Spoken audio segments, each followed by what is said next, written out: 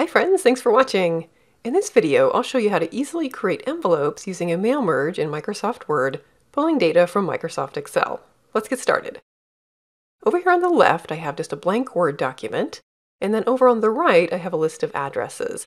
You'll see that we've got first name, last name, address, city, state, and zip. And basically we need to create an envelope template in Word that's going to pull this information over from Excel and create some envelopes for us. To get started, let's come over here in Word, and up under Mailings, click on Start Mail Merge, and we're going to select Envelopes. By the way, I do have videos on letters and labels. If you're interested in those, check out the Word or Excel playlists on my channel. But for this one, we're going to go with Envelopes. And then there's two things you have to know before you can progress. First is the envelope options. You'll see the supported sizes here. There's quite a few, so chances are whatever size you have is going to be supported. Size 10 is a pretty common one. You'll see the preview down there. If we go out to Amazon and search for size 10 envelopes here, you'll see there's lots of different options. This is what they look like. This is just one example. You could obviously find these at your favorite office supply store as well. You might have something more like a greeting card, let's say. You'll see the size preview down there. But whatever the case may be, just make sure you've got the correct size selected here based on the physical envelope that you have. And then the second thing you need to know is your printer setup. Now this is going to differ depending on your printer. For me, you'll see that it's defaulting to this one right here, which is face up and then centered in the printer. To make this a little bit more obvious, let me show you some actual pictures of mine.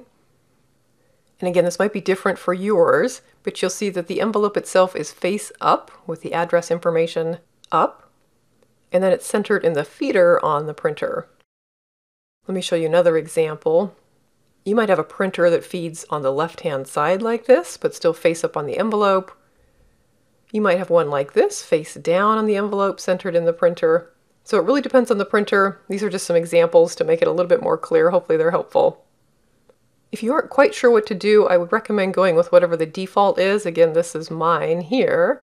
And actually, if I choose something different like this one, you'll notice the message down on the bottom that I've changed Word's default envelope handling, and changes might be incorrect. So you could play with this, but I would just recommend going with whatever it gives you from the get-go. And then feed from, I also leave this automatically select or default tray automatically select. My printer, I know, will recognize when I have something in the feeder and it'll just grab it from there. So I'll leave automatically select and we should be good to go. So I'll click OK. And there you see it gives me a document that's the same size as that size 10 envelope.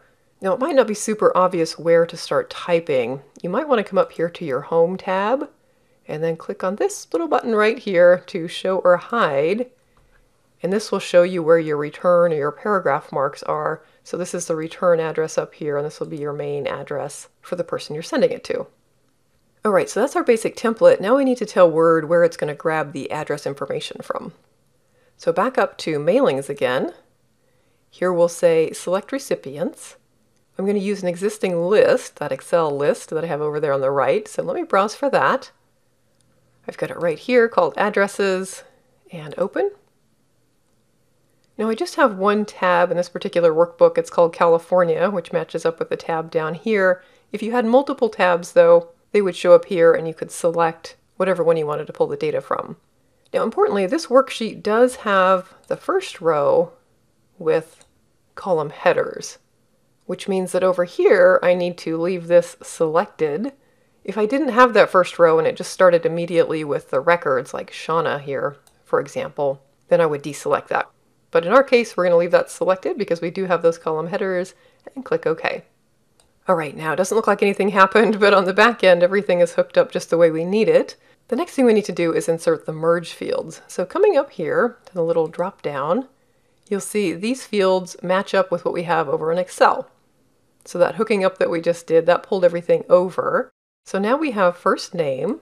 Inserting that, you'll see it shows up in the envelope. And then I'll do a space. Insert last name, then I'll hit enter. Next we need the address. I'll hit the enter key again, and then a city, comma, space, state, space, space, and zip. All right. If you want to see what that's going to look like, you can come up here to Preview Results, and again, Preview Results. And this will just pull over the first row or record, Shauna, from Excel. It hasn't actually done the merge yet, but it just kind of gives you a preview of what it's going to look like when we're done. So I'll deselect that.